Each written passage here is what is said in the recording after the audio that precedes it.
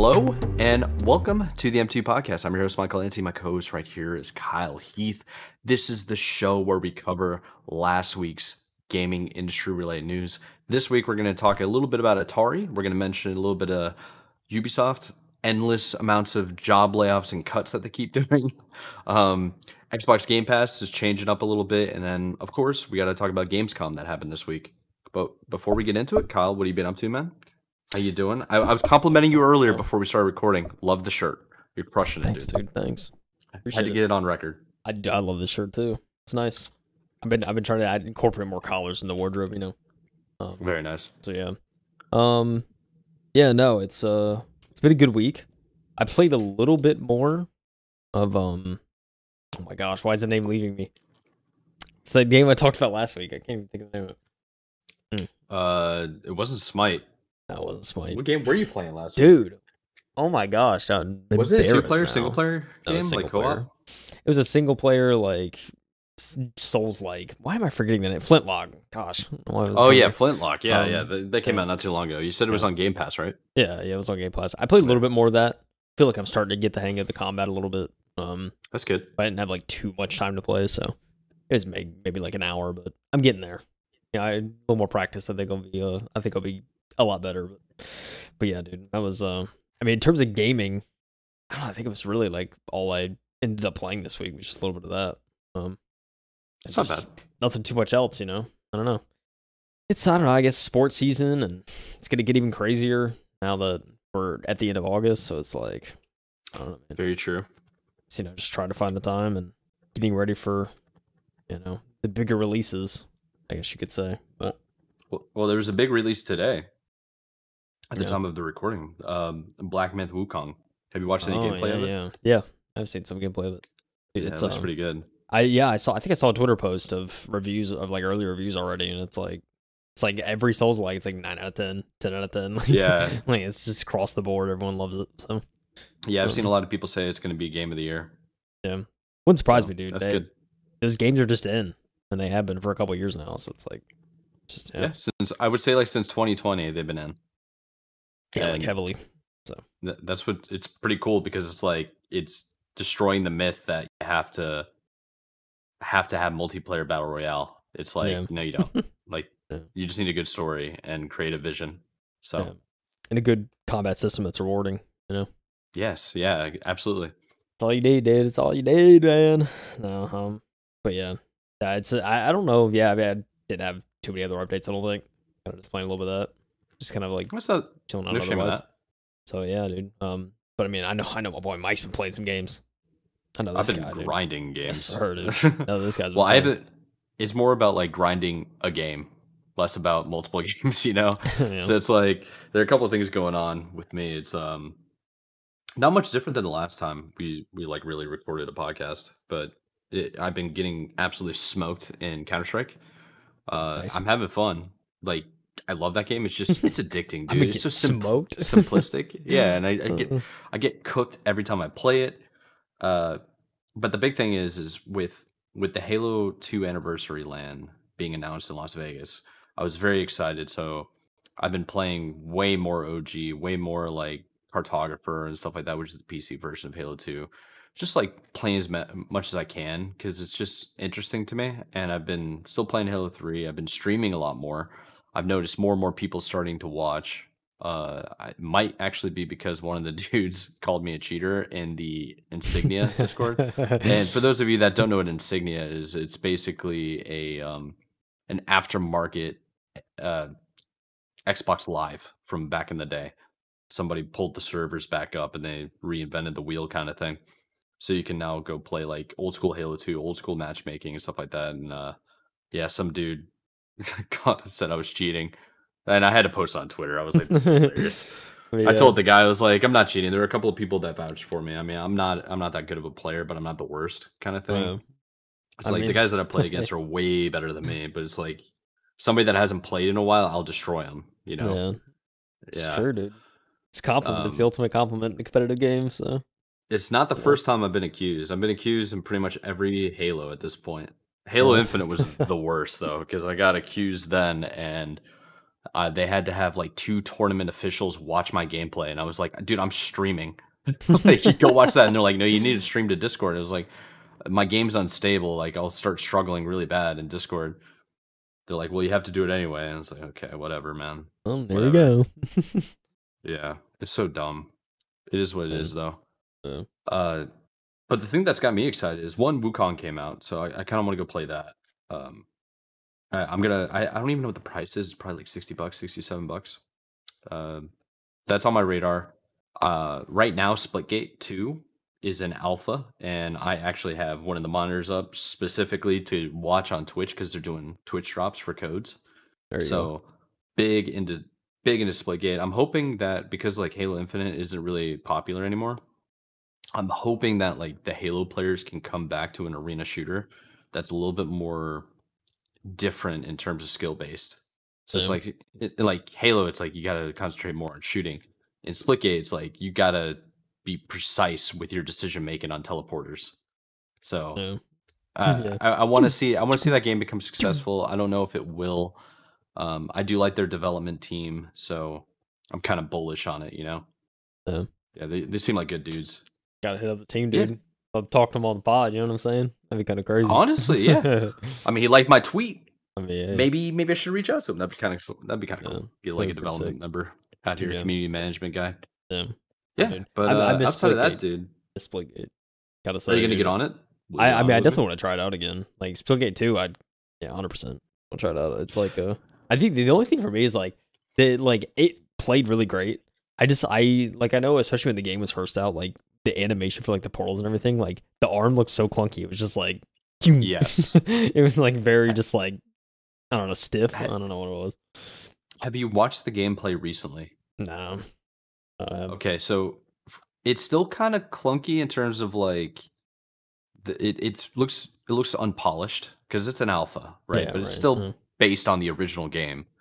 Now it looks smoother. It looks like they gave them abilities so they can run faster or something. It's way more intense. Like I was watching one streamer that just happened to have like a huge following playing the game for the first time, so he had like his base already there, and he was the most viewed person in the category. And I'm watching him and I'm just like, you're not using the portals. You're like treating this like it's COD. You're like running around. I was like, okay, you can play that way. I'm not going to tell you how not to play, but it's like, you can teleport across the map, bro. Like you should use teleporters. Then I immediately switch over to this guy that's been playing Splitgate since it came out, and he's cooking people. He's like showing it's quite literally like people don't understand how the game fundamentally changes when the positions on the map you literally teleport from one side of the map to the other. Yeah. But you can follow them. It's not like a one thing ability. It's very interesting, and I think there's a lot of upside to it. Very unique. There's a couple other games that came out. We covered the last one that like, what was it, like League of Legend hero based third person shooter. That was kind of cool. Yeah. So there's like more and more games coming out that are going to be very interesting. But if we're going back to OG real quick, it's like I bought a couple of things to try to clean off the controllers, repair the potentiometers and the joysticks because it has like stick drift and stuff. So I'm hoping I can make some improvements to that. But that's basically what I've been up to, man.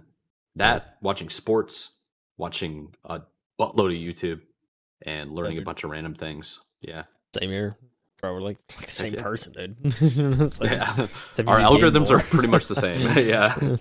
Oh, one thing I do want to mention is we're not covering it today because Gamescom is a little bit more important, but I mentioned it to you right before we started recording, is that Avid Media game dock for like all your different tablets, for your Steam Deck, for your what are the other brands? Logitech has one, like Lenovo Go, stuff like that. All those different tablets where you can do it has a capture card built into it, but it's a docking station, and as you're natively in the device can save recordings on like an SD drive. It's like insane, and I'm thinking I kind of want to get it, although it's $200. I kind of want to get it because I spilled like all this water on top of my Steam Deck like adapter, and I haven't turned it on in like over a week because I'm afraid.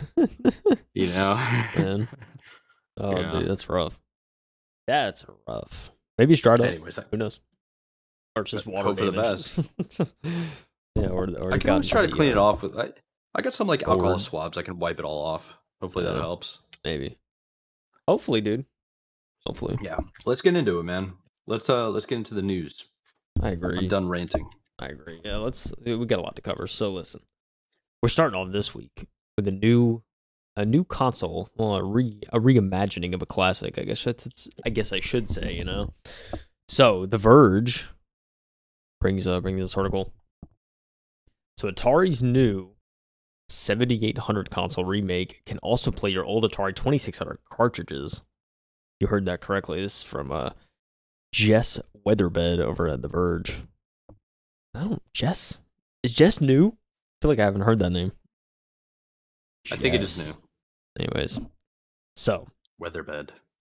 The Atari 7800 Plus will officially hit shelves later in 2024. Got a nice little picture of it at the nice little hero image at the top of the article. So Atari has a treat for those of you sitting on a cache of Atari's 7800 game cards. A new compact recreation of the classic home console, complete with a backward compatibility. The company has teamed up with Playon to announce the Atari 7800 Plus, which comes equipped with an HDMI port to connect to modern televisions, alongside support for both Atari 2600 and 7800 game cards, just like the original console. And so for those that don't know, the Atari 7800, very old console, but one thing about it was obnoxiously big. Like, that thing was like a giant square, and like it was kind of thin, but it was just so big. And that was like the thing, because I remember like seeing videos of it and finally seeing one in person, and it was just like that, dude. It was just obnoxiously big. It was it was quite large. I'm trying to figure out the actual dimensions real quick. But it was big. It came out in 1986. Yeah. So just kind of imagine that. I mean, they didn't. Yeah. There wasn't really anything made like it. So it's just like, here you go. I got it. 11 and 3/4 inch wide. So basically a foot wide, 9 inches deep, and 3.5 inches tall. That's like bigger than a lot of people's keyboards. Yeah, I mean, it's huge. Yeah, it was just like you couldn't. It was hard to like fit it in entertainment centers and stuff because it's just like it was big. But we continue. So for the $130 Atari 7800 Plus is available for pre-order now, with a global release expected in winter of 2024. According to Atari's press release, like other mini console recreations the company has released in recent years, the Atari 7800 Plus is visually identical to the original 1986 console, aside from being shrunken down.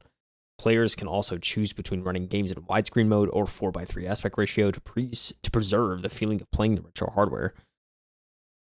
There are two new wireless controllers launching alongside the 7800 Plus. The CX78 Plus wireless gamepad, a recreation of the console's original 2-button controller, comes bundled with the Atari 7800 Plus, but can also be purchased separately for $35. The gamepad also wirelessly connects to the Atari 2600 Plus recreation, released last year, and can be connected to a PC via USB-C adapter. There's also a $35 CX40 Plus wireless joystick, which is sold separately and carries the same support. Atari touts that the 7800 Plus has near-perfect compatibility with original and third-party Atari games. Only one game is being shipped with the console itself, a specially designed cartridge for the Crystal Castle sequel, a Bentley Bears Crystal Quest. But 10 additional titles will be available to purchase separately for $30. And you can pre-order the 7800 Plus at the link in the article, which will be linked in the description of our video. So, yeah, it's a couple layers, but a couple links. Pre-order one. Yeah, dude. What do you think, Mike? A shrinking version. I mean, we've been seeing these for years now, right? Like smaller versions of these consoles. NES, SNES. Yep. Atari's doing the same thing.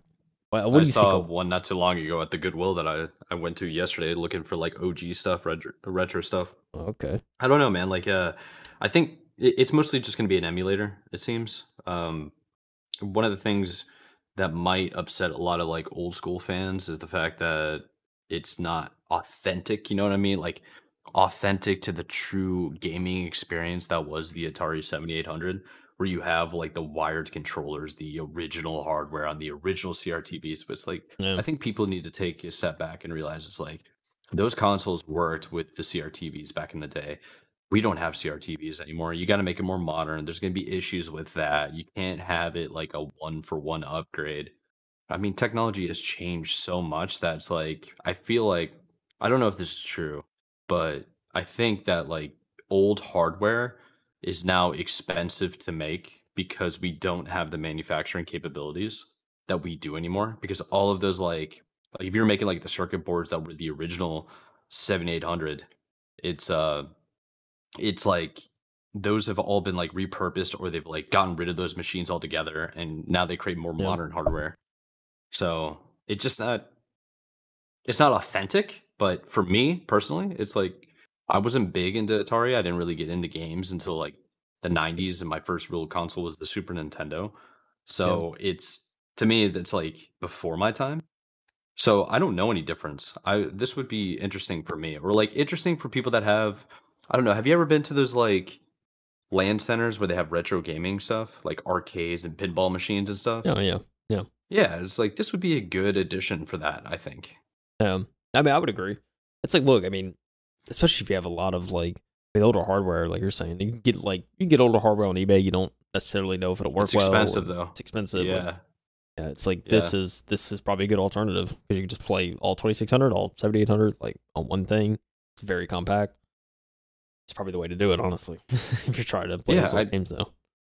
Yeah, I think this is more like a casual take because if you're gonna buy the system, I'm pretty sure can't you buy those like handheld? They look like they're the size of a Game Boy, Yeah. and they come with pretty much every game that's ever been made before the year 2000.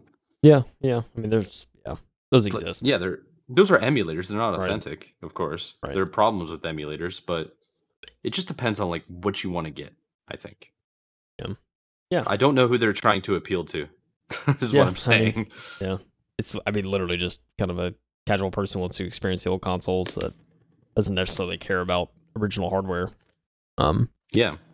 I mean, and there's just enough of a market for it. They're making it, so I mean, sure it's a thing. But yeah, it's interesting. I mean, I think the most impressive thing is you could just play the old cards. I mean, that's at least for me anyway. That's the most impressive thing. So yeah, that 100% is going to be key for sure. Yeah. I mean, and playing them with HDMI. I mean, that's awesome too because these modern TVs, you have dude, to do that, man. You ain't using like any old stuff, right? Oh no! I'm plugging a cable in and doing like an RC adapter. Like, what is this? Oh my gosh, I have one of those RCA to HDMI adapters. They are trash. Yeah. They also make a component to HDMI. They're not good either. Like going from analog to digital, there's a massive loss. I could talk about that for hours because of the Xbox. Yeah, but it's not the best. Yeah, they don't make TVs like that anymore. I don't even think. No, my TV in the other room is like from 2015, and that is kind of a long ways away. It's a cheap Insignia brand, like the Best Buy brand, I think. Yeah. And it's not that good at all. I got it because it was cheap and it was like pretty big for the living room just to watch stuff. And that thing doesn't even have component or composite cables, like ports for it. Doesn't surprise me. I mean, it's all HDMI. Yeah, like I have an older Vizio and like an older like it's a really just there's one that's like a brand. It was like one of those like super budget brands, and it was like it's okay, but it has like I think it does have composite still, but it was like that thing's like 15 years old. This guy behind me right here, up on the wall near the Halo 2 sword. Yeah. It's a Vizio from 2007. It's the first, dude, in high school. This is how old I am. I bought that with my first ever paycheck, and it took all of my paycheck. it took the whole thing. Dude. It's funny. Yeah, I bought that for like right before Halo 3 released. I was so excited. But yeah, that has component cables. I think the audio on it is completely dead though. Oh yeah. So it's like these devices, these like TVs are dying. I mean, there's only a certain amount of hours that CRT can actually handle. So they're going to die over time. And you need to have these consoles that can actually output HDMI for the new hardware. Yeah. I mean, it's only a matter of time until we see it with DisplayPort. Imagine that. So, yeah. Oh, it's going to get crazy. But yeah. I have an old Vizio too. I said it's probably around the same time. It was I remember my parents bought it. And then I later inherited it. And now it just like kind of sits here. I don't really use it, but it's one of those things. It's like I don't want to give it up or like throw it away because I'm like somewhere like I got nostalgia for it, but I don't know. Probably at some point I'll have to. Dude, Vizio used to be top tier brand back in the day. Oh It yeah. was made by a bunch of guys from MIT, professors, and they found a way to make the best quality product um, with like the most efficient components. And then they didn't upcharge like a ridiculous price. So they were Yeah. like by far the best, and they were one of the cheapest, which is really fascinating. And then they got bought out, and now they're kind of crap. So that's it's just what happens. Yeah. It's like I have a Happens with good Samsung out things. there. I'm pretty sure it's like, yeah, Yeah, Samsung's cracked, dude. yeah, LG is ideally the one you want to go for yeah. because they're the ones that make the panels. Life's good. Yeah. Yeah, Telling you, they get like the LG is the walls, best. the wall of. I've seen like the giant. It's like Oh nano yeah, panels, dude. where it's like tiny. I want those. Dude, it's crazy, brother. It's crazy, but yeah, dude, let's go, dude. Get a new Atari console today, everybody. Yeah, go check it out. Go check Check it it out. out, dude. Ubisoft guys are checking out right now. Even more. Oh It's man, crazy, dude. Ubisoft. You're always giving me this one. It's probably because I've been calling for their downfall for the last year. Not even calling for it because I don't think they deserve it. I think it's just been a series of unfortunate events that's been happening over at Ubisoft. So this one's coming from Michael Gripe. Is it no Gripe would be a G. This is Cripe. Gripe? Creep. Creep. I was gonna say Crip? creepy, Might be. but that's not. It's creepy. I think I think Gripe. it's IPE. It's I. Right. Gripe. I don't know. I mean, I like it. I don't know. Michael over here, over at IGN, wrote this article, and it's titled Ubisoft cuts 45 jobs in its US offices. The publisher calls it a difficult yet necessary decision. Don't they Sheesh. all? Don't they Yeah. all? Yeah, but I mean, like this has been a long time coming for a while now. Not just with this in particular, like cutting 45 jobs, but the scope of Ubisoft has been in chaos. It feels like this last year. Yeah. Let's go ahead and get into what Michael had to say. So Ubisoft is the latest video game company to be hit with another wave of layoffs. As first reported by Bloomberg and later independently confirmed by IGN, 45 staff across the Assassin's Creed publishers San Francisco and Cary, North Carolina, locations were impacted by layoffs yesterday. Those affected will receive severance and career assistance, though further details about what those offerings include have not been revealed. I mean, it's always good that they get severance and career assistance. That's the right thing to do. I mean, yeah. I'm glad that's becoming more of a norm. It's a bare minimum, you know what I'm saying? Honest to God, it is, but it's good to see that it's actually happening. No. I don't know. There would be a reckoning if there wasn't, I think. Oh yeah. Wouldn't stand for it, you know what I'm saying? So, a Ubisoft spokesperson said in a statement, and I'm going to quote all the way through. Yesterday, Ubisoft San Francisco and Red Storm Entertainment informed their teams of restructuring that resulted in 45 employees leaving Ubisoft. This difficult yet necessary decision was made to align these studios' organizations with their future businesses and development objectives. We are committed to providing comprehensive support to those affected, including severance and career assistance, and we thank them for their many contributions to Ubisoft. Oh, that's just standard corporate HR speak. So this is the second shift for the Red Storm team this summer, with the first wave arriving in May, only a few months ago, when Ubisoft announced that further development on its free-to-play spin-off, Tom Clancy's The Division Heartland, was canceled. At the time, the publisher called the move a, in quotes, tough call, but would transition those members of the development team to other projects like X-Defiant and Rainbow Six. It's unclear how many members of the Red Storm team were affected by yesterday's layoffs. Jeez, man. Red Storm's portfolio includes a number of noteworthy Ubisoft titles from the last few decades, including a number of entries in the Tom Clancy and Far Cry franchises. The studio also recently developed a VR-only title, Assassin's Creed Nexus, which released last year. I don't even remember that one. I don't have VR, though. That's just me. Yeah. But Ubisoft San Francisco branch developed titles in the Rocksmith series. Don't get me started on Rocksmith. Actually, you know what? I'm gonna spend a second to be really tilted. Okay. I bought Rocksmith, and they changed the coding in Rocksmith. I think it's like in the Ubisoft launcher, where you have to buy like a different version of the game or the membership of Ubisoft in order, like their Uplay crap. I don't even remember how many stupid tiers they have, but you have to buy a tier in order to use the game. And it pissed me off to no freaking end, dude.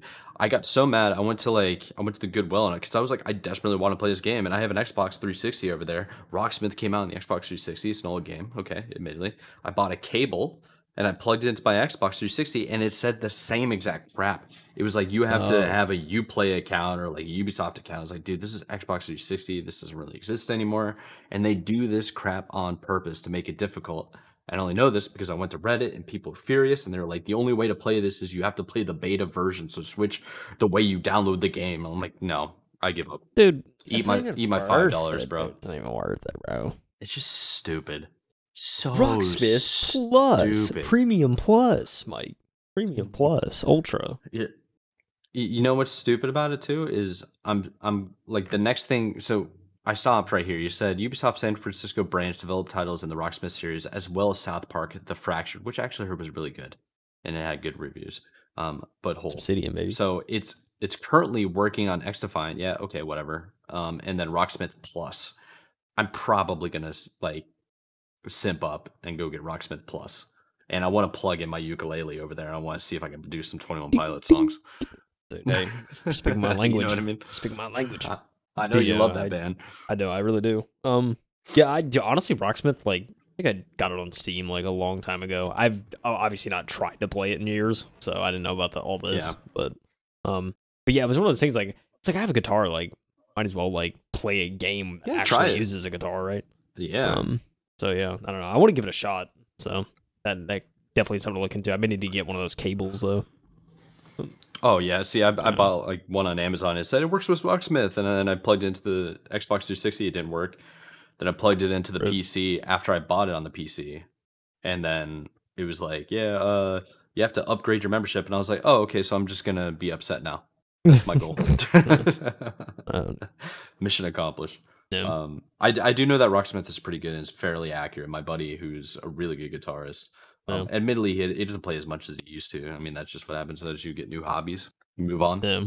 But he can still absolutely play really well and on point. So he was playing some like pretty difficult songs, and it was keeping track. It was fairly accurate. Right. So I asked him, I was like, "Have you ever experienced errors?" He was like, "I mean, there were a couple of times where I felt like I would have been in a different spot on the fretboard, but I mean, it's all the same in a way." Okay. So bet. I gotta try this. Yeah. Yeah. Rocksmith might be the play. I wonder when, just out of curiosity, since we're talking about Ubisoft here, when do you think Rocksmith Plus is coming out? Have they even announced that? Is it out right now? No, I'm just kidding. I guess it's always been out. Oh my gosh, the rating's 2 out of 10, bro. Thanks. That's on Steam though. Yeah.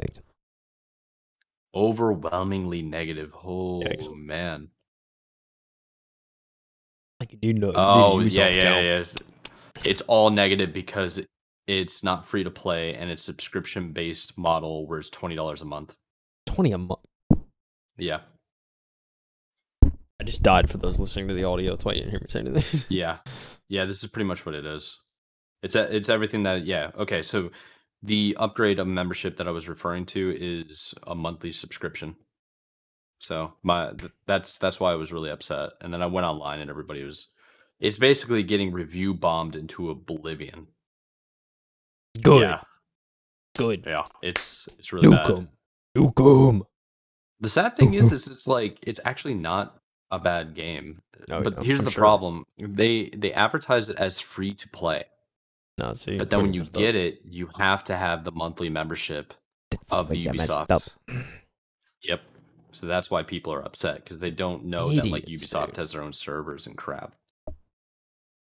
Very frustrating. That's depressing, dude. But hey, let me finish the last paragraph here. So Ubisoft laid off a number of employees across a few separate instances last year, with 60 affected in May and another 124 in November. It's part of a trend of industry-wide cutoffs. We already know this. Affected thousands of game developers in the last year. There were layoffs in NetherRealm Studios, Take-Two, Humble, Behavior. I mean, and Bungie. Most of these we've all pretty much covered. There's some From Software combating layoffs as well being mentioned here. The ending of these articles at IGN are always like, please click these links to go to the other articles I wrote. Check out our other stuff. It. Yeah, it makes sense. I mean, you got to keep people around. But yeah, I think this just comes back down to what I was saying earlier at the beginning of the year. It's all going to come down to Star Wars Outlaws, which is this month, right? Yep. In a week. Star Wars Outlaws, August 30th. So I think the entire I don't want to say the entire developer. I think like Ubisoft as we know it will be changed forever after the release of Star Wars Outlaws. If it is a success, they will survive. If it is a complete and utter flop, they're going to be selling a lot of IPs and they're going to be laying off a buttload of people. I don't know. What's your take, Kyle? What do you think? Listen, dude. Ubisoft. Y'all are kind of cowards, bro. I'm just gonna say it. Like, what is this like statement at the beginning of the article? It's all corporate speak, not given a definite reason. Even though, like, us as like video game news, like pundits at this point, like we understand the you know, I was gonna say proclivities. I feel like I'm getting too like vocabulary to the point where it's just like I'm just not making sense. That's a word I can't spell. But like, listen, dude, like we're in this universe, so we can kind of speculate and make educated guesses about what we think is going on, especially over what's happening with Ubisoft over the past couple of years. Yep. But like, I just gotta give credit to Bungie too, because remember, like, homie, even though he spent all that money on cars, bro, he just came out and he's like, listen, this is what happened. And he's just like, I'm gonna be honest with you. So I mean, I gotta respect that. But it's like, I don't know, with this, it's just like, it's corporate, dude. So, you know, the street cred respect, like, stuff went down a few ticks for me.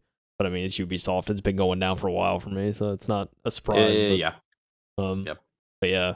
I mean, yeah, dude, look, Star Wars Outlaws, it better bang, dude. If it doesn't bang, then the company's going to go bang. And that's just, you know, not going to be good. We're going to, I think, Assassin's Creed, like, if it could be good, then maybe there's something else, but I don't know. Dude. I mean, haven't they had a couple of? They've had a couple of back-to-back flops on Assassin's Creed. Well, I shouldn't say flops because it's like they sold copies, they made money off them. I mean, but they Odyssey and Origins didn't get the best reviews though. Yeah, like Odyssey and Origins were bad. Valhalla was too long. It wasn't terrible, but it was too long. Like, it was just a lot of bloat. And then, you know, you got Nexus, which is the VR game. I mean, it's VR, so obviously it's not as much coverage. I don't know if it was good or not. Maybe it was. Same. But yeah, I mean, it's just like, and then you have, dude, you have your favorite game, Mike, that came out earlier this year, dude. The pirate game. You already know, baby. I still can't believe that came out. Skull and Bones, which still has seasons, which still is making content. I will be fair here, like, I gotta admit when I was wrong, because I thought for sure that game was gonna launch completely busted or just and not trash. At all. Or like not released at all. I thought it was a myth. I really did. So it came out. I've always already proven wrong, and then I said it was not even going to be good. And it was like, okay, apparently it's decent. It's not the greatest thing. It's not what people thought it was going to be, but it's a game. Hey, it only took like 15 years. Yeah, you did it. You did it. You did the marathon. So I mean, claps to you, bro. There's new content coming out, dude. This thing, it's it's Ubisoft's been rough around the edges for a long time, dude. It just gets worse. It really is, yeah. But hey, man, I mean, look, and you know, like, we obviously never call for anyone's downfall. Like, we want everyone to succeed, except for Ubisoft. Except for 343. Listen, dude, that's the only one. Well, this guy can speak for himself, right? But like, listen, I think for the most part, dude, we're trying to get victory out here.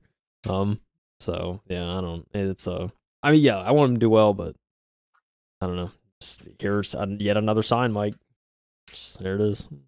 Yeah, there's been tons of red flags, and I think that's why we keep talking about it week in, week out. Of just every time I think it's gonna be laid back, there's not gonna be much news. Something happens. Something comes out. Nope. So next week we're gonna mention it again because it's gonna be the teasers and the previews and all the hype coming out for Outlaws, because we haven't really heard anything in a while. We didn't even see anything at Gamescom, which is what we're gonna be talking at the end of the episode. No. So that's kind of. I will say. See what happens. I will say. There were some people that did play Outlaws, and they said it wasn't bad. They said it was good. Like, they said the early kind of previews said it wasn't. They said they enjoyed it. There were some people that said it was slow at first, but grew on them. Which, you know, not the worst, not the best, but not the worst. Yeah, I mean, that's fine. That's whatever. It could happen, dude. Like, Days Gone is the ultimate example for me for a game that was slow start, but just it was amazing, and I wanted the second one after I was finished. So, like, you know, we're never gonna get a sequel to Days Gone, dude. And another thing I've yet to be depressed about, dude. Get Avowed delayed. Days Gone 2 is not gonna be a thing. Yep. I don't know. It's been kind of a rough month for me, Mike. I'm not gonna lie, dude. Like these video games, man. Like I don't know. I hope so, man. It's just like it's just a lot, dude. 2025 about to bang though. It's about to be a killer year. There's a lot of stuff coming out in 2025 that's gonna be crazy. I mean, 2024 has been nuts and it's not over yet, but 2025 though. I mean, look, we'll of course talk about it whenever we get to Gamescom, but also Indiana Jones, dude. Finally got a release date. There's just a lot to look forward to. Yeah. It was December 10th, right? I think it was like 9th. I'm going to check my calendar real quick. Where's my calendar looking like? There's 3 things coming out, the 9th, 10th, and 11th. 10th, I'm going to go see Under Oath. Yeah, I think it's 10th because I'm a boomer. 10th would make sense. 10th would make sense a Tuesday. You know what I'm saying? Yeah. 6th would also make sense. It's a Friday, so I don't know. I don't know. We'll find out when we get to that segment, dude. Yeah, honestly. But how about you take us to the next one? Not quite there yet. Bit of changes to the Xbox Game Pass? Let's go, dude. Let's go. Listen, this is actually answering a question that I had when we started covering some of the changes to Game Pass, and pricing, the tiers, and kind of what's all going with that. Game Pass Ultimate is literally your ultimate at this point. Like day and date games, you're not getting on the lower tiers anymore. It's just Ultimate. So left questions like, okay, are we ever going to get those like games at all with these tiers? Are they permanently locked and you have to get Ultimate? So listen, this we have an article here from Ethan Gatch for Kotaku who answered that question for us. He says it could take up to, drumroll please, 12 months or more. That's insane. For some stuff to come to Xbox Game Pass Standard.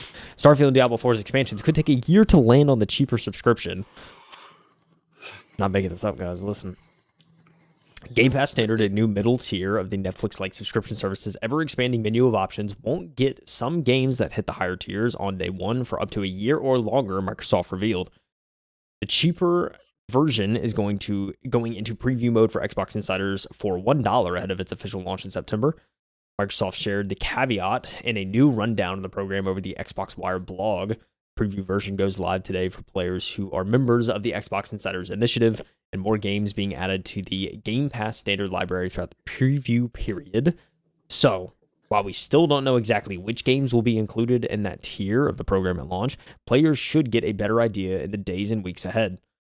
But the biggest question is still, how long will it take for new games to get added to Standard? Earlier this summer, Microsoft announced it's hiking the price of Game Pass Ultimate and creating a new tier called Standard that would not include big games that hit Game Pass on day one of release, one of the big selling points of the service since its inception. So while Standard is $15 a month instead of Ultimate's $20, talk about $5 difference here. Yeah, but it adds up, doesn't it? It won't be getting $6 more. It won't be getting Indiana Jones and the Great Circle, Diablo 4's Vessel of Hatred expansion the day they come out. Quote, and I quote, some games coming to Xbox Game Pass Ultimate day one games or other game entries will not be immediately available for the Game Pass Standard and may be added in the library at a future date. Can be up to 12 months or more and will vary by title. Senior community lead Megan Spur wrote over at Xbox Wire today. We'll continue to share with all Game Pass members when games are being added and available to play for each plan.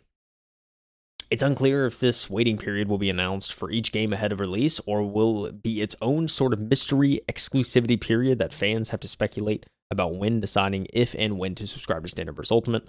It's also possible that third-party day-and-date games like Frostpunk 2 could have launches that vary widely across both tiers.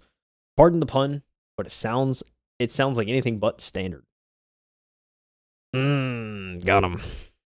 Got him. Listen.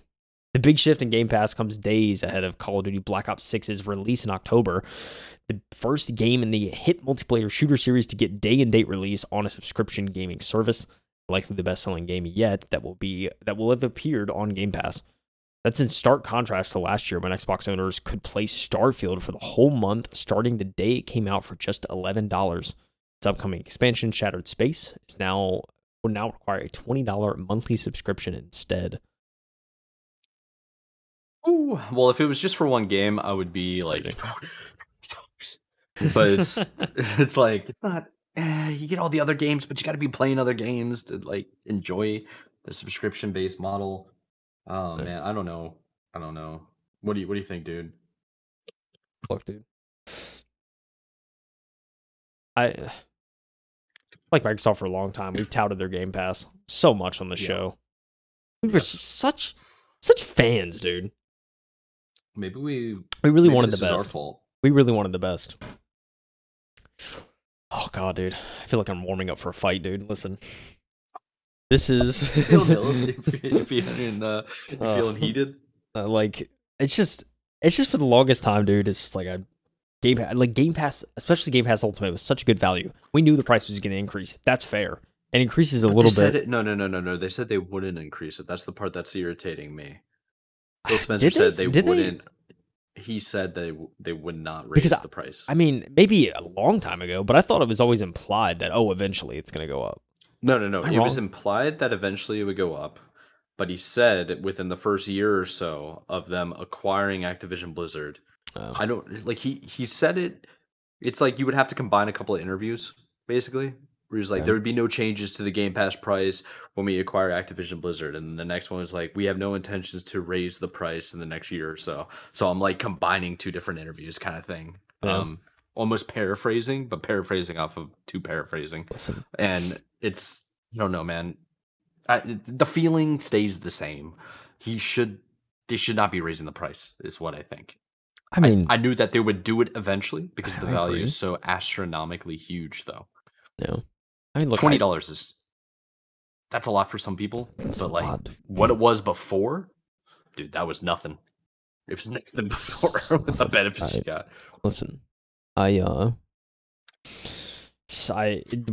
love for Microsoft and Xbox is just by the month, just like it's nosediving like a nuclear bomb that's just gonna eventually just culminate into a mushroom cloud. I feel like because it's like you have this, you have it's like not the pricing. I don't even care about the pricing. What really annoys me is the fact that they are now essentially commoditizing the day and date aspect of Game Pass, and they're like just completely ostracizing it from the lower tiers and just making it into Ultimate. And that's I feel like that's what kind of annoys me because it's like, I mean, there's certainly other things they could do for Ultimate. Like obviously, like you could restrict like cloud gaming access. Like that's understandable. If you want to keep that in just Ultimate, I get that. Like because that's the server cost, right? I mean, that's like actually all of this is a server cost if you think about it, because now you have to be online to play any of these stupid games. You don't actually own them, so they need servers. That might be why the Azure servers keep getting worse and worse, and none of my shops register. The plot thickens, dude. Anyway, sorry, I just thought about that. It's like, it's just I don't know.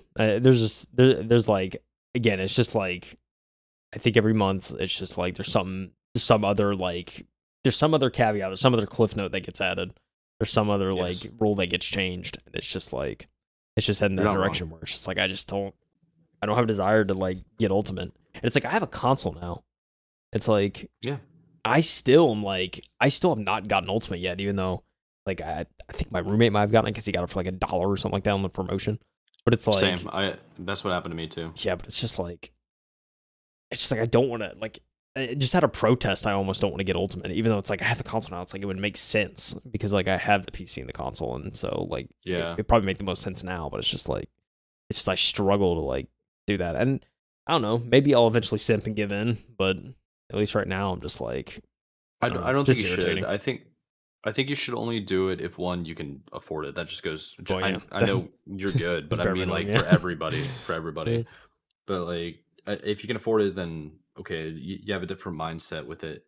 I can afford it, but the thing that like allows me to justify it is the cost I'm talking about for the Ultimate, because I have Ultimate, is when I'm traveling and I'm in a hotel by myself for like 2 days, really, and it's like late in the afternoon. If I just bring my Xbox controller, put it in my case, and I bring my tablet, because I take my tablet with me every single time I travel.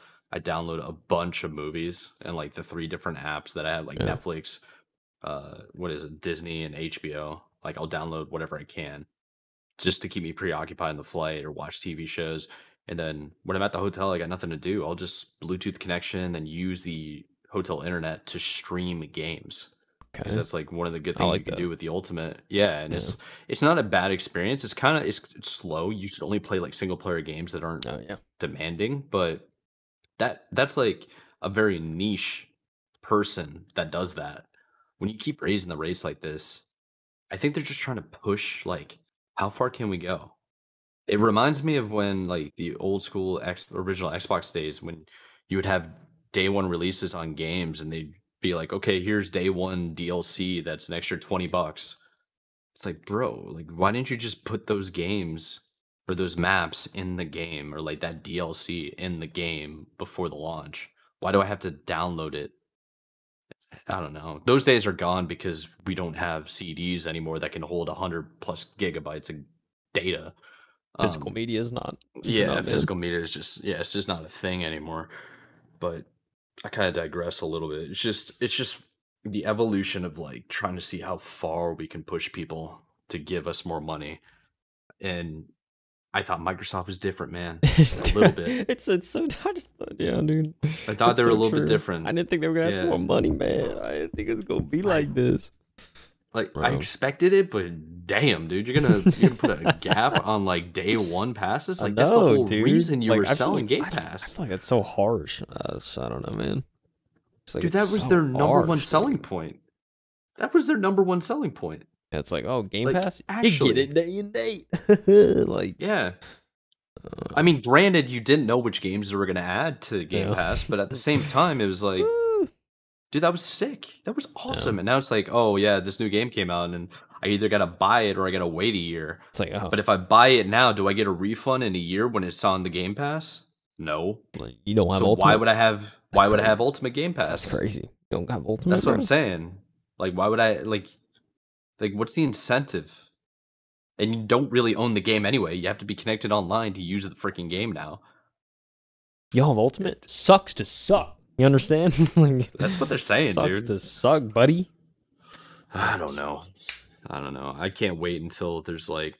Honestly, I could see this going to the European Union for consumer protection laws.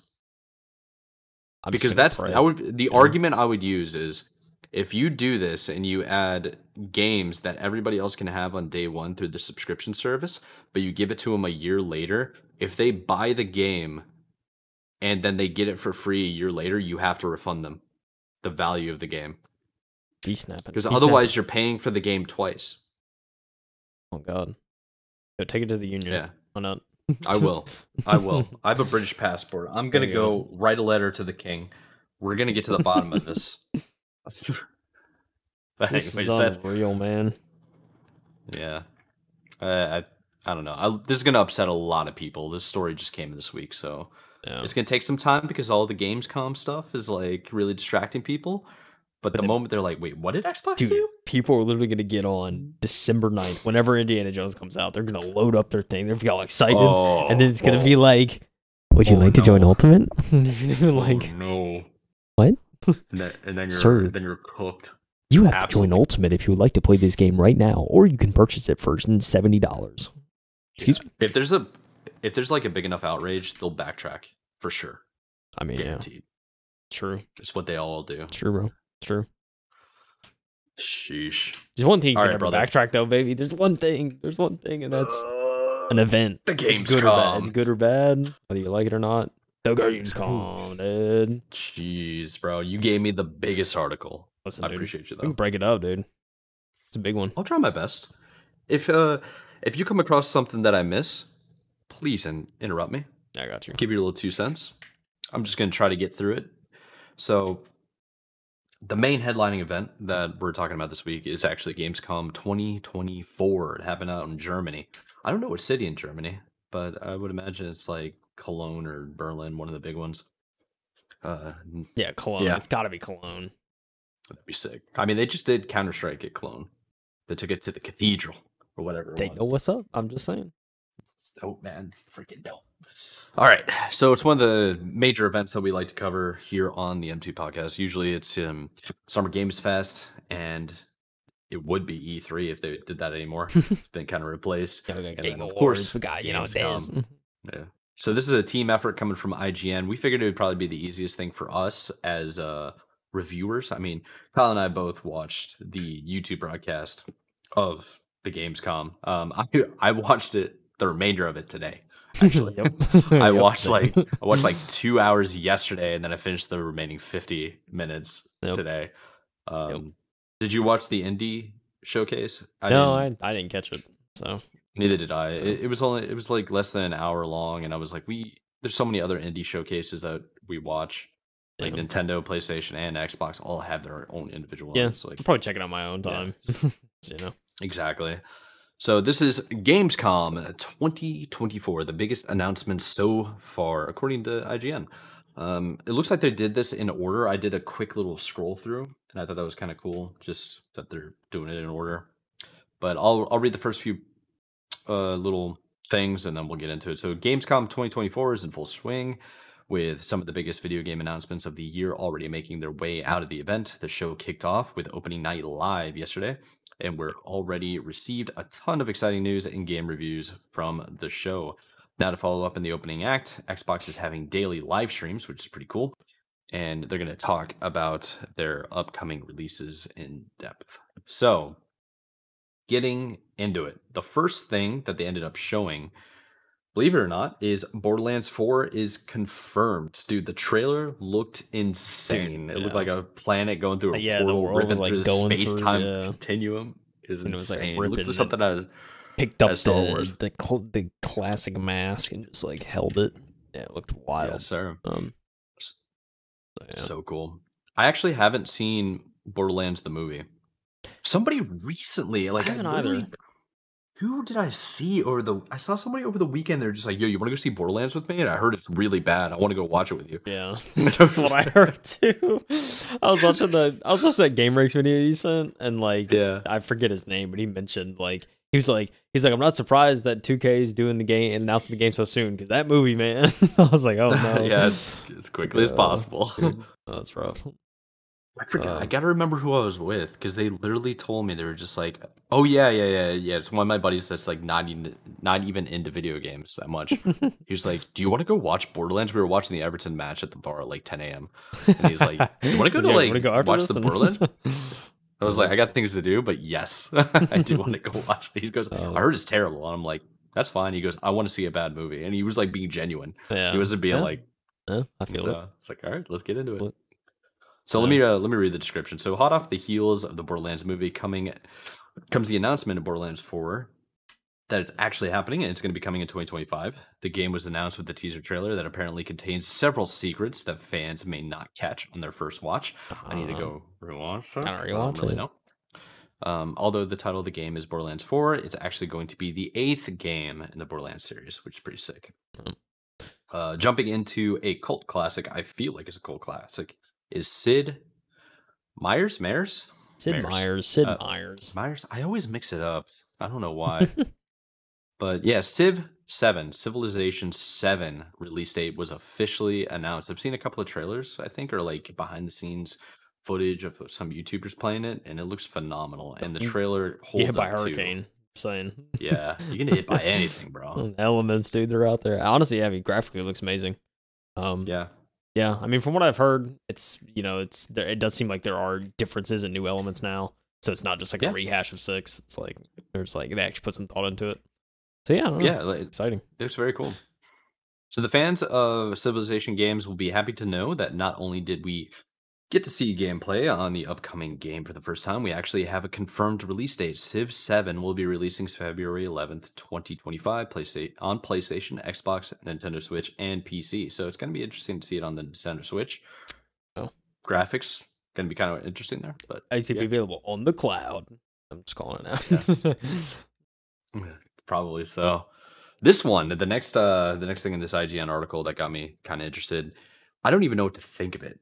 So the guy came out on stage, the guy that was like showing it off, and he started crying. Dude, passionate. You could tell. He started crying. He was like, "I love games. This means a lot to me. We've been working on this for a long time."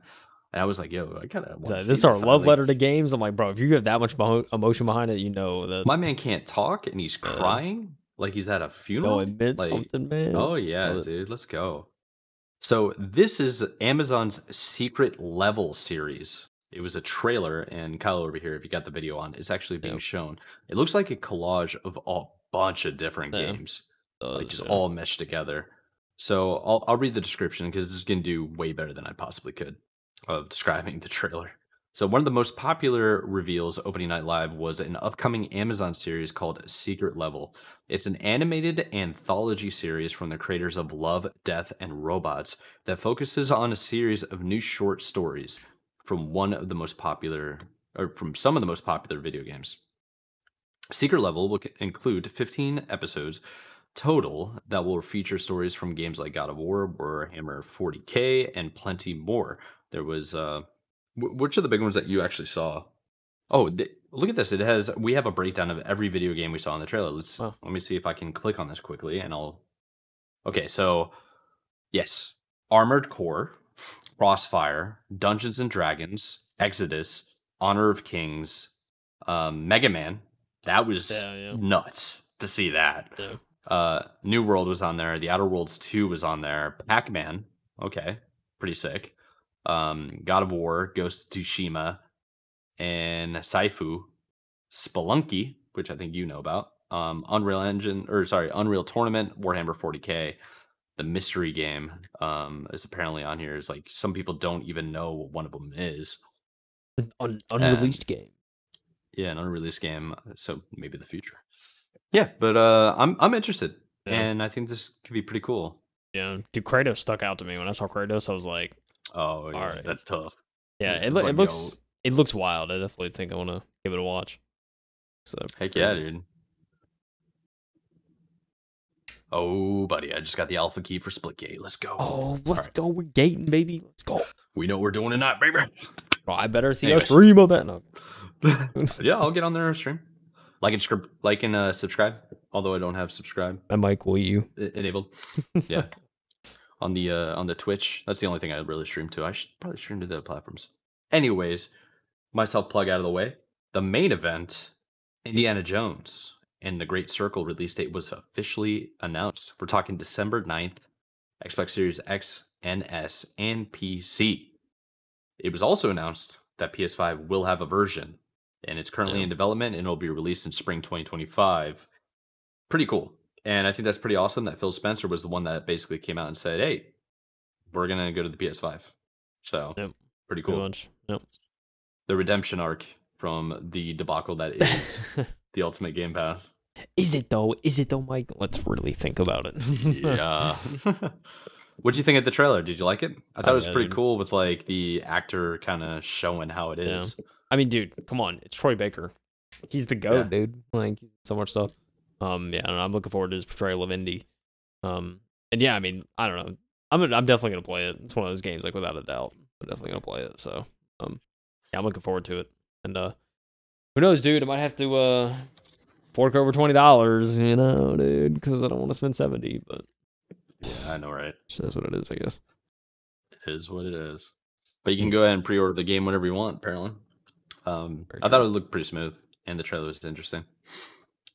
Let's go a little bit further. There was a little bit of a all-digital Xbox Series X release date. That is October 15th. It's going to be kind of cool. All digital. You know, I was at a Goodwill and I saw the Project Starlight or Project something, whatever the Xbox One X was. It was like Project Scorpion. Scorpio and Scarlet. Those are two I remember. Scarlet. I think it was Scarlet. Scorpio. Yeah, no, Scorpio. Scorpio was 1X, I think. Can't remember what Scorpio was. I think it was Scorpio. 1X. It was the one after the Xbox One. There's one at a Goodwill and it was $180. And then I looked on eBay and they were selling for like $300 with the box. So it's like people like that box, I guess. Oh yeah, yeah. You want the whole set, dude. Yeah. So Xbox continues on doing variations of consoles that will be dropping October 15th. Like I said, Genshin Impact came along and said they were coming to Xbox, which is pretty big deal. Very popular game, taking the world by storm. It seems that's coming November 20th as well.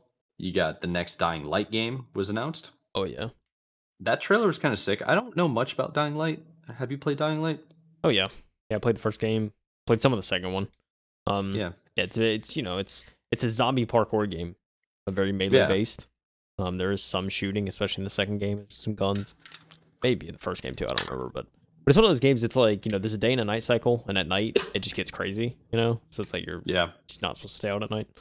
But yeah, that makes sense. I mean, those games are a lot of fun. So it's cool to see that they're continuing that series because I wasn't sure they would. It's also crazy. I think it's like over 2 years old now. Pretty sure. I think it was 2022 it came out. Yeah, I'm pretty sure it's old. Second one, that is. First one was like 2016, 18, something like that. But yeah. Yeah, I never got into those games. When I first saw the trailer, it reminded me a little bit like how Far Cry has those crazy flying animations mixed with a zombie game. Yeah. So you're saying it's parkour zombies. It's like, okay. Yeah, it's parkour zombies. So similar to kind of, there's Dying Light, similar to kind of, what's the name of that game? Oh my gosh. Dead Island. That's what I'm thinking of. I think it's like Dead Island, kind of melee zombie game. It's kind of in that vein. Yeah, that game's pretty sick. Yeah, well, new edition got announced, the real trailer. That's pretty cool. Something came, dude. I was dying when I was watching this. So, Goat Simulator Remastered. Oh yeah. Now, barely anybody in the entire audience was interested. You could kind of tell they were like, "What the heck is that?" They didn't understand it. Goat Simulator, bro. Goat Simulator is not meant to be taken seriously and is stupid fun. Yeah, exactly. Dude, it's silly. It's silly, dude. That's what it's supposed to be. Yeah, I had a good time on it. Cool thing was another game that was announced, or DLC, I guess. No, dude.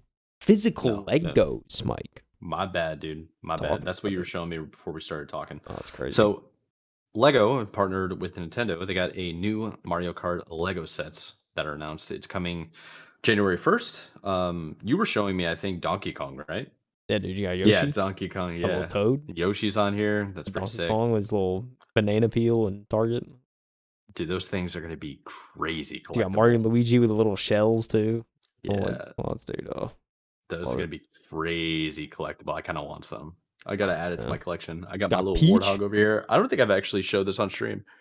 Oh, dude, that's sick. Yeah, dude. Dude, it's a little Toad, little Peach, little, I forget his name. He's Bowser's baby Bowser. I don't know. Yeah, I think this is his name. Yeah, I don't remember. Yeah, dude, the whole set. You got the parachute. Pretty sick, dude. Look. These go hard, dude. I'm just gonna say it. They go kind of crazy. Collect them all now. New sets will be released January 1st. Wow. New Year's Day. I'm into it. There was also some new Fallout merch that was available that got launched. You were showing that off right before we started going live. So you were going through all of it. I was looking at some of it. It's pretty cool stuff. They look clean. They look clean. The jackets look good. The jackets look like, I mean, they look like heavy duty, and they got like actually stitched numbers in it. It's not printed, so it's pretty sick. I think the way they did it looks like kind of Letterman jacket, but it would catch people off guard that don't know what Fallout is. Now, I know the success of Fallout, the TV series, is going to make people more aware of the game. Yeah. Like for the normies, but yeah.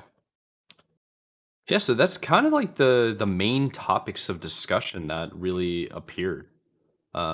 Maybe there's some more things that I can add on if I pull up Game Ranks, and I showed this to you too. Yeah. His YouTube channel. Dude, I love his YouTube channel. I aspire for us to be like his YouTube channel. They just do a really good job of like explaining everything. Let's see. I pushed that in our group chat, right? Yeah, I'm about to pull it back up on my side. Yeah, no, it's not the group chat. Yeah. I got it. See, please tell me they put together timestamps. Yeah, because there were a couple of items that I was like, yo, we should definitely cover this. Yeah, for sure. All right, so Arc Raiders, if you want to jump to that. Okay. I thought that was kind of interesting. It's at 409. Yep. So this is just entirely cinematic. I have no idea what this is. Yeah. It just looks intriguing. It looks like post-apocalyptic. You're by yourself, but you're in the future because you have a drone helping you out. You're scavenging and stuff like that. There's robotic like little spiders crawling around. It's like, what the heck's going on? It's intriguing, and the way they were communicating of the atmosphere seemed very interesting too. Yep. Yeah, they convey it as a extraction shooter, which could go crazy. I think the biggest thing, when I heard this, I immediately thought of you, was that the people that made this were actually the same group that worked on the finals. So, really? It's that same team. So that's what he said in the video. So So I mean, it looks like it has that. a similar aesthetic, where it's like kind of that, Yeah. you know, similar art style, sort of. Yeah. So yeah, but he mentioned that in the video, it's same people at the finals. It's an extraction shooter, so it's obviously different. But yeah, dude, looks I don't know, yeah, for cinematic, it looks pretty nice. Yeah. That's pretty sick. Maybe I did hear that like just seeped in my subconscious. Yeah, maybe. Yeah. Maybe, but yeah. This one right here is the one that's playing right now. Just fallen into this one, and I think then we can jump over to Batman Arkham. Marvel Rivals. What is happening? It looks like a super comic book hero kind of. The gameplay itself looks really sick, but it looks really sick, but I don't know what type of game it is really. Yeah, almost just looks like I don't know. It's like a multiplayer fighter of sorts. That's what it comes off to be. But yeah, but how many of these are being released right now or going to be released in the next year? Yeah. Which I mean, it looks like, I mean, for like a superhero like game like this could go crazy. I mean, if you do it right. I think it's definitely a fresh take to kind of the Marvel universe of doing a game like this, because we haven't really seen one in Marvel like this. So I mean, it could be interesting. So yeah, I mean, I'm excited to see more. But yeah, it's you know, get to beat people up as Captain America and Groot, and I mean, come on, dude. Yeah, that's true. It could go really cheesy though. That's the only thing about Marvel stuff, because it can just be really cheesy, and it's like, ugh. You know what they should do, man? Like they need to make an X-Men video game. Yeah. Where it's like fighting based and stuff. Yeah, like there are 2 Wolverine games that I played that I like really enjoyed. They were stupid. They weren't like authentic to the comics really.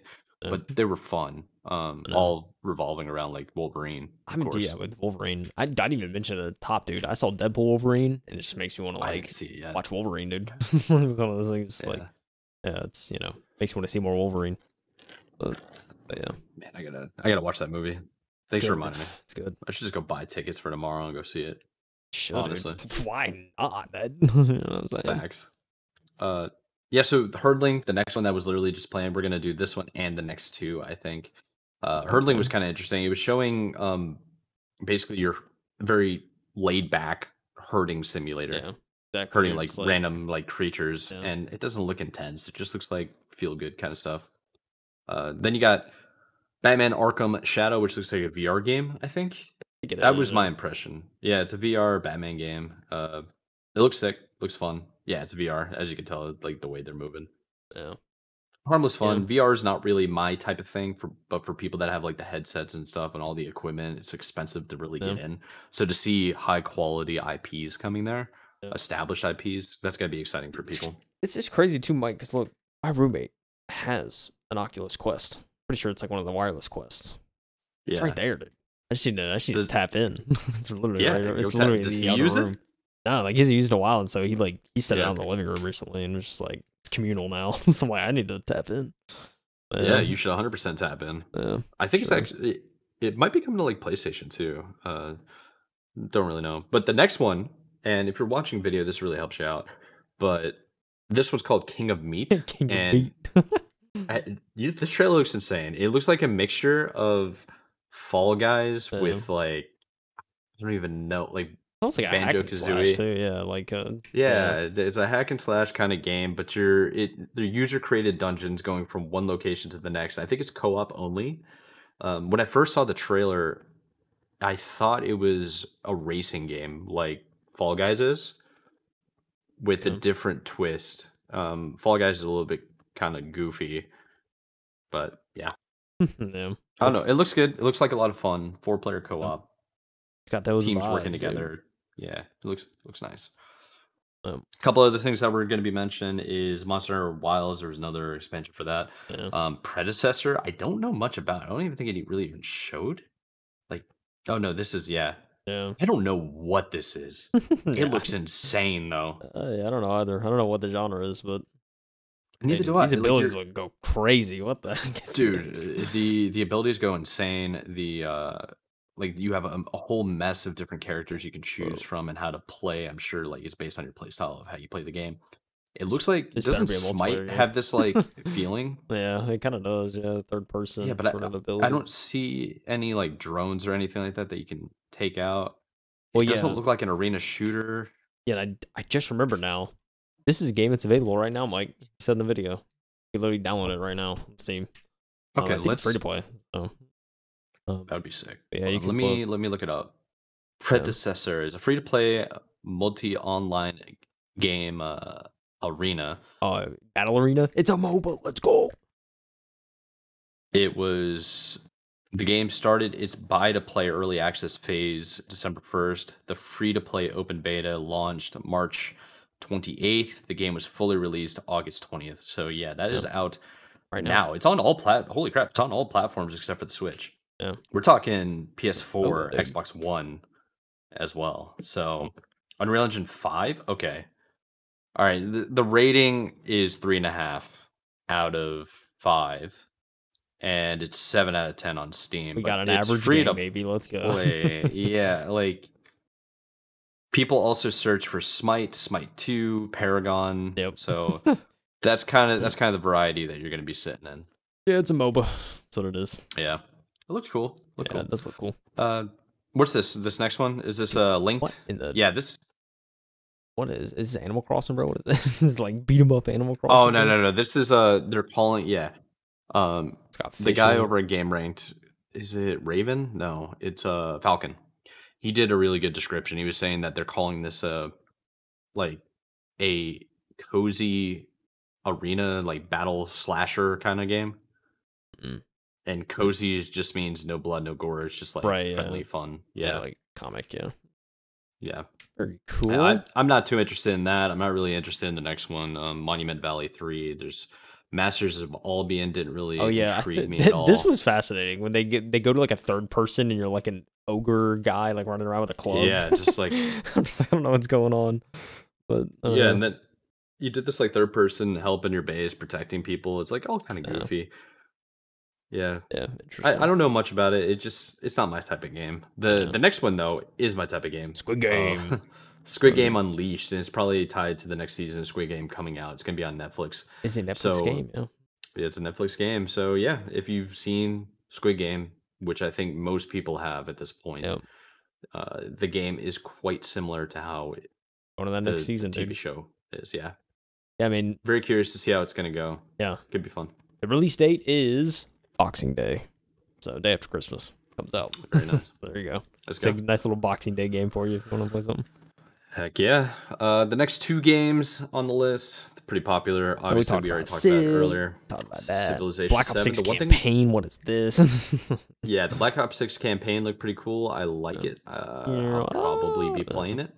Big fan. Looks like a lot of fun. Baby's Black Ops, you already know. Mm-hmm. Secret level. We talked about Secret level. Yep, Secret level we talked about, no issues. We talked about Indiana Jones and the Great Circle. There was Mafia, the Old Country, which I think article. Oh, that's all you. That's all you. I think. Listen, Mafia. I mean, if you've ever played the Mafia games, anyone's played the Mafia games, they're fantastic. The remake of 1 was amazing. I played that all the way through, and it was very good. The 2 so it was a remaster. It was a remaster. I think the second one, which is pretty good. Obviously, it's not a remake. Remake is that's where the bread and butter is, baby. It's pretty good. Mafia 3 I never played. I mean, I heard it was kind of like, you didn't really, it was kind of a hit or miss. Most people didn't really, I don't think care for it too much, but this is, I mean, we're Hangar 18, I think it's the studio. We're going back into some new Mafia games. It's like entirely new. No, not a remake or a remaster of anything. It takes place in early 20th century Sicily, and the idea is that you are playing when the Mafia first started in Italy, right? And it's like that's kind of where the origins of it is kind of the idea. 1920s, probably during the Great Depression. Yeah, so that's kind of the idea. You'll be playing in that. Yeah, I'm very excited for this. This is definitely gonna be a day one for me because I just love the Mafia series. So, without a doubt, I would be playing this. But yeah, I mean, we didn't get much. To hear that. We didn't get much. Just kind of a cinematic kind of introduction and a reveal. But and then a guy came out on stage and basically was just like, "This is what we're doing. Yeah. This is what's gonna happen." Yeah, all talk, no show. Yeah, but it's okay. It's early. It's early. We do, however, have a blanket 2025 for release. Who knows if that'll change? Hopefully not. But it is supposed to come out next year, so that's exciting. Hopefully we keep the release. Come on, Hangar 18, don't let me down, dude. This is the way. Do not let me down. Got bonus games, dude. Diablo 4 expansion. Little Nightmares 3. I saw some Little Nightmares 3 stuff. Yeah, there's a game I think also that was like co-op. I think Little Nightmares 3 is co-op, but there's also a game from the same studio that's gonna be like co-op based. That's like same screen co-op, which is exciting. There's not many like local same screen co-op games out there, so it's cool to see those. I gotta hit up the boy, dude. See if they're because I have one homie, dude. I always play these games with. Gotta hit him up. So, oh yeah, we all have one of those homies. It's like the number one way you like bring back the nostalgia. Play with the boy that you've been playing with since like forever ago. I do that with my buddies all the time. Yeah, dude. Yeah. What do you think though, Mike? Gamescom, dude. I feel like it's okay for me. It's like, it's nice, good reveals. Mafia was interesting. I was hyped about that. Borderlands, that was awesome. Get a big kind of announcement like that. But yeah, I mean, overall, it was definitely good. I like it. I don't know. Gamescom's never knocked my socks off, but so I never expect that. But for Gamescom, it was good. I liked it. Yeah, I'm the same way. Like, it's actually kind of funny because both you and I completely forgot that Gamescom was happening this week. Hey, and then we both got notifications. Like that, it's like, oh crap, it is live. Oh no. So we caught up. I think for me, just to see like that there is a Squid Game Unleashed, I think that's pretty interesting. I think Indiana Jones is cool, but I don't know if I'd actually play it. I think I'd watch somebody play it, like watch like a whole YouTube playthrough and just kind of vibe out. Yeah. But yeah, the thing for me is the ones that are like were already announced and we got little nudges like, hey, we're still coming, that kind of thing. Still working on it. Yeah, we're still working on it, like way. Like Gamescom is one of those things where I think it's good for developers like the guys who made predecessor.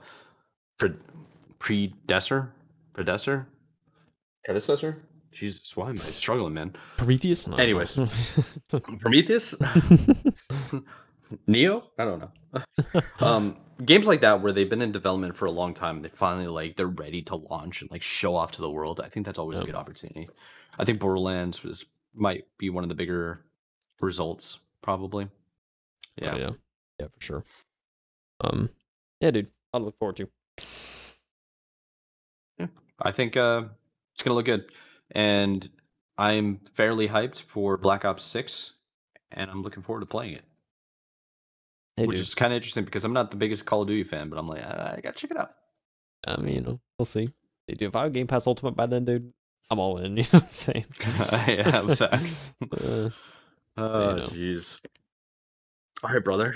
So that's all we really got for the people for this week. It's gonna be kind of laid back until next week. We're probably gonna get more news on Ubisoft and what kind of chaos is going on there before Outlaws releases. Yeah, and everybody is kind of like, I don't know, Black Myth, Wukong is going to finally seep into everybody's opinions, and we're going to have a little bit more feedback from the populace of what everybody thinks. Is it actually going to be the game of the year, or is it just something that people are like, it's new and exciting, Yeah, man, we'll see, dude. See for sure. Don't know, dude. All right, brother. Do you have anything to add before I wrap up here?